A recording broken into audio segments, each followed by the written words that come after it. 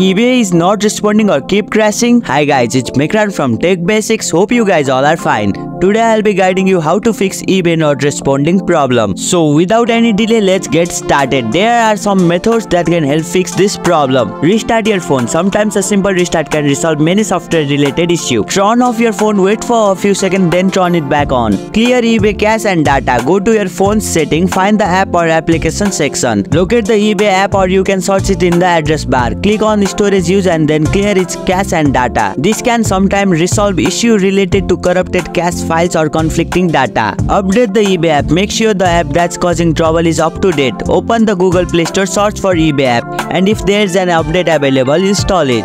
Reinstall the eBay app. If the problem persists, try uninstalling and then reinstalling it from the Play Store. This can fix any corrupted installation files. Check for device storage. Ensure that your phone has enough storage space available. If your device storage is nearly full, it can cause app to malfunction. Factory reset. This is a more drastic step that should be used as a last resort. Performing a factory reset will erase all the data on your phone, so make sure to back it up important information before proceeding. You can usually find the option to factory reset in your phone's setting menu. By following this step, your problem will be fixed. If you liked our video, press the thumbs up and share button. Also hit the subscribe button for more future tutorials.